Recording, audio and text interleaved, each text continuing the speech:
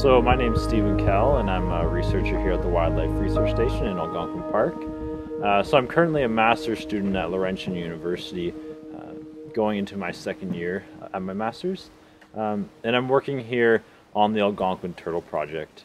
So what I'm trying to look at is, I'm trying to quantify the effect of roads on turtle populations. So what I'm doing exactly is we have 8 wetlands along the highway, and these are my impact sites. So sites where turtles are going to be most affected, turtles that will come out possibly nesting on the side of the road, dispersing to new habitats, finding mates, and they're going to come in contact with the roads, the roadways, and the vehicles on the roads. So possibly dying, getting injured, and this is going to affect the wetlands. And then in comparison, I'll compare these to wetlands over 5 kilometers away. And to get to these wetlands that far away, I'm going to be traveling down logging roads as well as canoe route sites.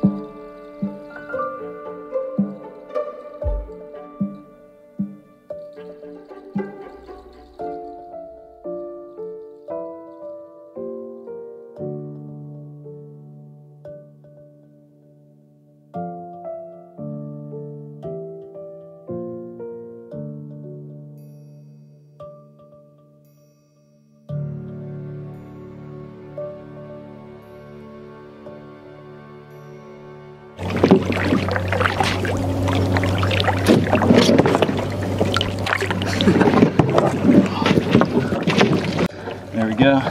Wow. So you can see we've already caught this one this year. So this is notch 1142.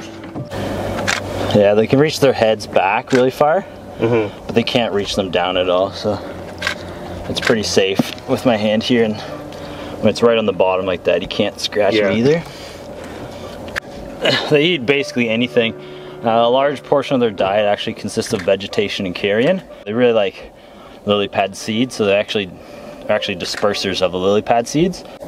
And then they also eat like tadpoles, frogs, fish. They can take down anything really their body size or smaller. They're not really active hunters, but if they're in the shallows and it swims by right above them, they'll grab onto their leg, pull it underwater, drown it, and then they actually use these gigantic front claws to like rip it to shreds and into pieces that it can actually eat.